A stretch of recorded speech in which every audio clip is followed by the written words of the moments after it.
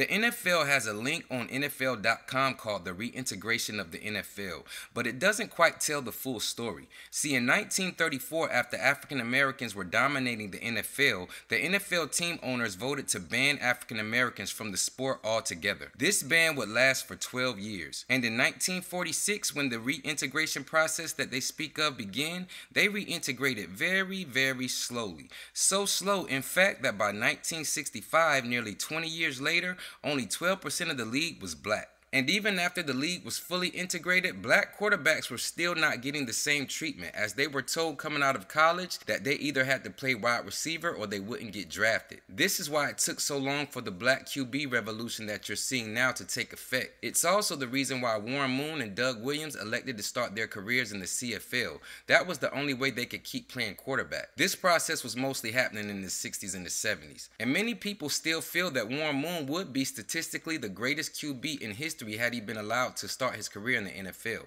Why is this important? Because the NFL is still playing the same game by limiting African American coaches as well as African American owners with backdoor collusion.